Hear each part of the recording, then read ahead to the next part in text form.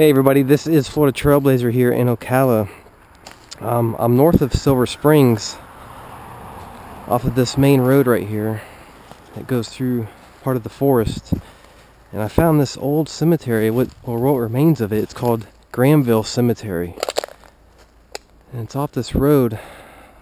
I followed the coordinates to this area, which is back in some brush. There's some houses around here. And Grahamville is an old community that's long since vanished. But there's only, from what I read, there was only a few headstones left here several years ago. And I found this up here, which seems to be remains of a marker. Let's check it out.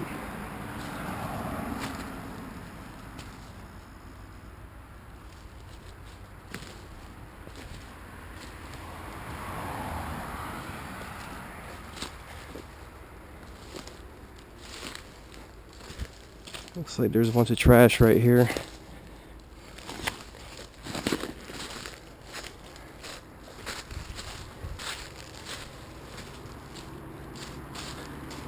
As you can see, this main road right here.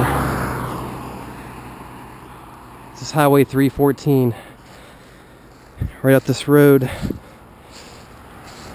Coordinates for the cemetery. I didn't see any tombstones except for this marker.